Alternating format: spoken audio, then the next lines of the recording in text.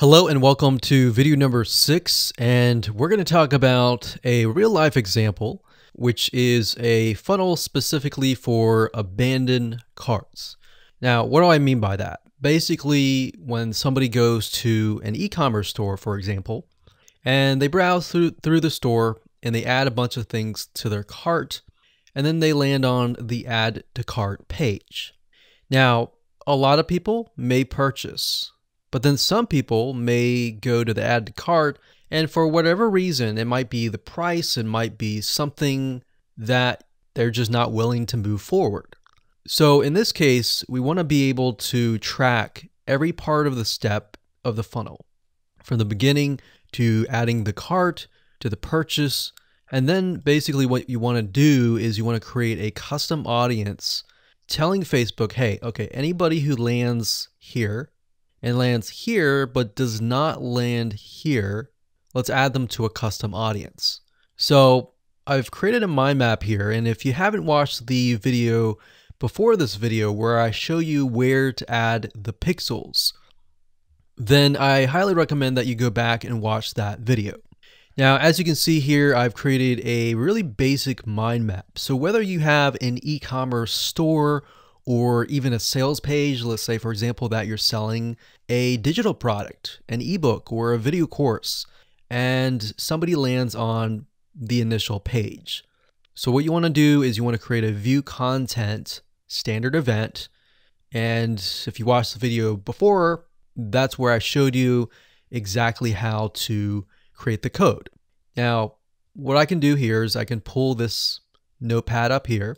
And as you can see, this code right here has the view content. And we have this code right here, which is the lead, but in our case, we can do add to cart. So add to cart. So capital A, lowercase dd, capital T, lowercase o, capital C, and then lowercase art. So add to cart, you want to have that like this right here. And then of course you want to have the third pixel, which is a purchase.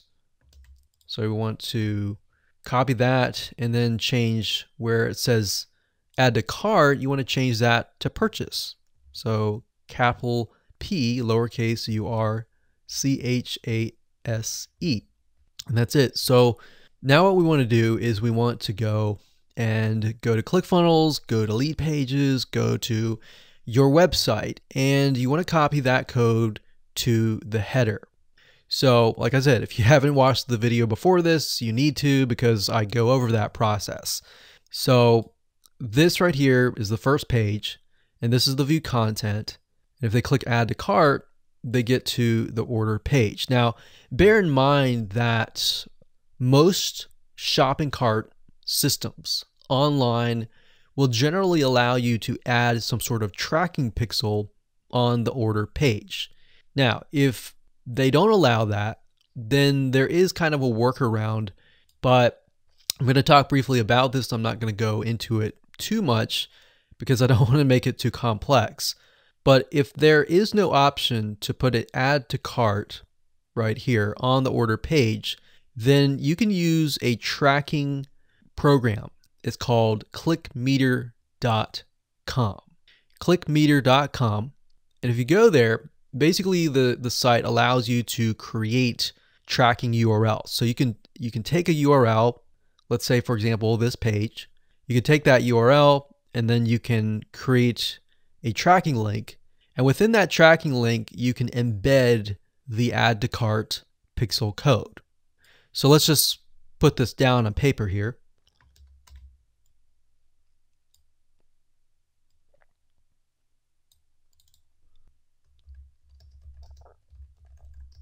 So if there is no option to put the Facebook pixel add to cart on the order page, then you can use ClickMeter.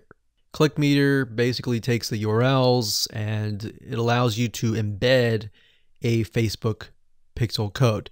So this is kind of a workaround because, you know, back in the day when this wasn't offered, you just couldn't put anything, use that. But ClickMeter enabled that option, which is very, very convenient, especially if pages don't allow you to put the tracking code on their page. And that can be the case for some payment processors or even shopping carts. Okay, so that's the basis of it. And then, of course, we have add to cart, and then we have purchase. And then, like I said, you have these 3 pages, so 1, 2, and 3. Now you want to basically create a custom audience that says, if somebody lands on this page, so kind of think of some logic here. If then this happens.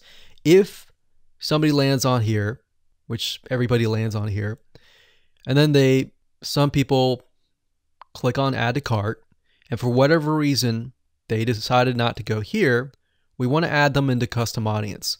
And the reason why is custom audience is basically a segment of people who have taken a certain action.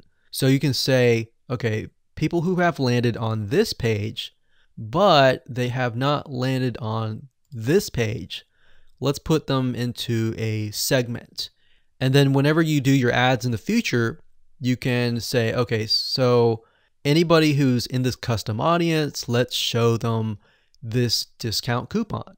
So for whatever reason, you'll see a lot of companies will use abandoned cart discounts. So if somebody added to this, but they haven't purchased, a lot of the reason could be price. So you could give them a 10% off coupon, and you can do it via here. Now, we're not going to get down deep into the Facebook ads or anything like that, because this course is all about tracking in pixels.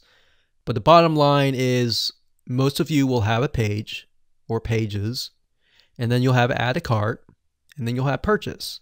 Now you might be thinking, okay, what's the difference between this and the next video where we talk about the purchase funnel? The next video we're going to talk about, okay, after they purchase, what can you do next? Maybe we want to show an ad specifically to people who purchased. Or how do we figure out what they purchased if we have multiple products kind of thing? All right, so with that said, let's move on to the next video.